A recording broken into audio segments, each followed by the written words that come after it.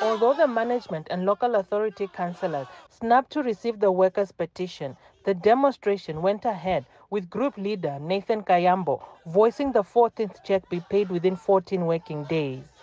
In fact, we did everything possible, reasonable, and it could be that the council has negotiated in bad faith by referring our demand to the line ministry deliberately using such avenue to just frustrate us in the process, also delaying the logical conclusion of our negotiation.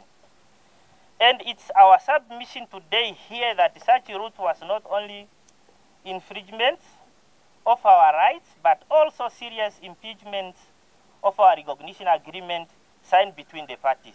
According to Kayambo, there is also concern over the council's failure to permanently employ 40 contract workers, flawed recruitment process, lack of proper salary and grading system, as well as the absence of health and safety protocols within the technical departments.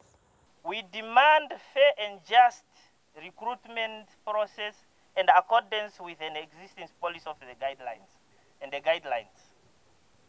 We demand a serious review of our salary structure in order to rectify the current discrepancies within the existing so-called salary structure. We demand the staff recognition be prioritized in terms of extra duties performed. If the demands are not met, workers have threatened to down tools and engage in a strike as per the Certificate of Unresolved Dispute awarded on 27 July this year. Otjiwarongo Mayor Kandiwapa Shivute, however, said the demonstration is illegal. We resolved various issues and that was supposed to be adhered to. They had given us time and to our surprise, they have go forward with their peaceful demonstrations, of which I'm denouncing to say it's an illegal because they did not communicate all necessary policies.